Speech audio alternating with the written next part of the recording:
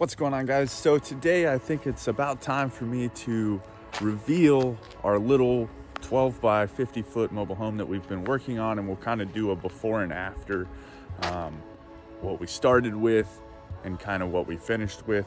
So I hope you're excited for that. And let's go ahead and get started. I'm already standing outside of the little one, the 12 by 50 footer. I want to try and kind of let's recreate this as far as the first day that we started. So I think we were kind of facing this angle right here. I remember her being nice and blue. I don't think she had any stairs here in the back.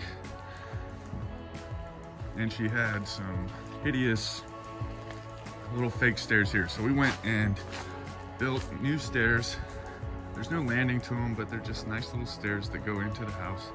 We got all brand new vinyl windows that we trimmed out in 1-bys. All brand new skirting. We got some nice little edge and trim work. On the back side, we went with a Mr. Cool mini split heating and air conditioning system, which is really nice. And then we had an electrician come out here and hook it all up for us. And that's pretty much that as far as the outside.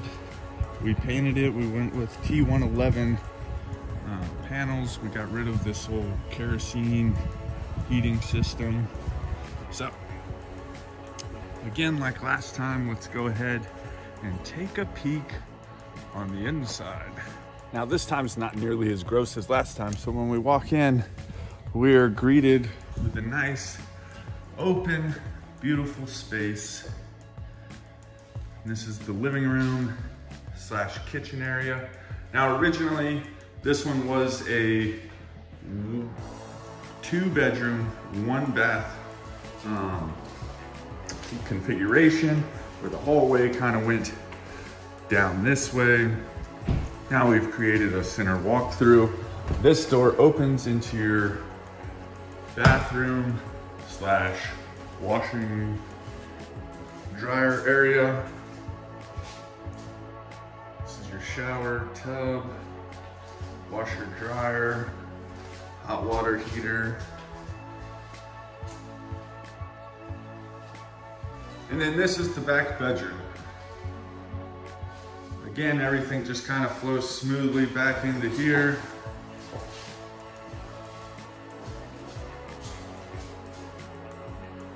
And that's it.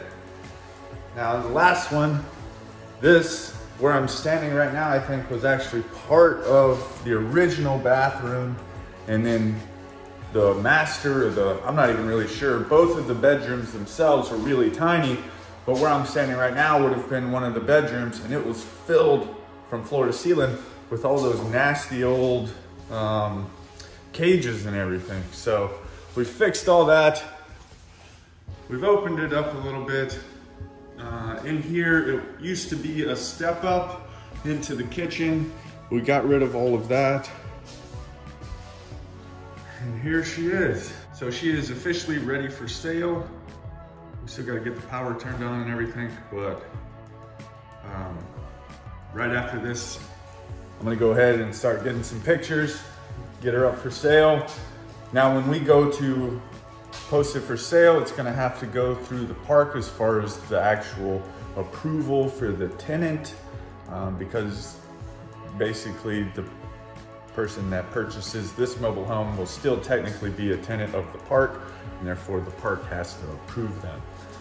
And then from there, I'll either take payments or cash and move on to the next one. Of course, we still have the 14 by 70, which you can kind of see right here through the window towards the back. We are finishing up the vinyl siding on it right now. We just have a few more little sections to do. It is looking amazing. So anyway, guys, short little clip this morning. Not very much happening with it. Happy to have this one done. Ready to finish that one. And maybe next week I'll be able to give you a little bit better tour. We should start framing up the bedroom walls in that one.